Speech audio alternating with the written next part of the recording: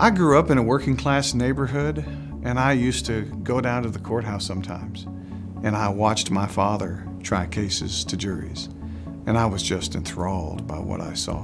One of the reasons I was so captivated is because I realized, even as a kid, that the courthouse is the great equalizer in society.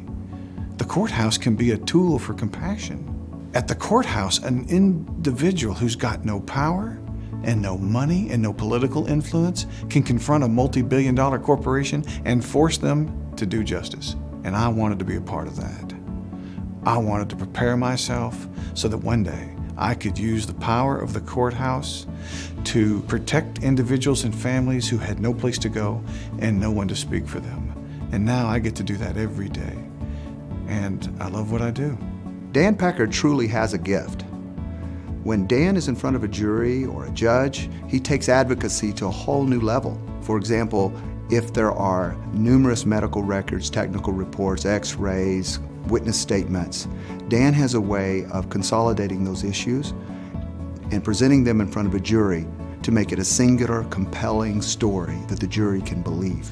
If I had a serious injury, I'd want Dan Packer to be my lawyer.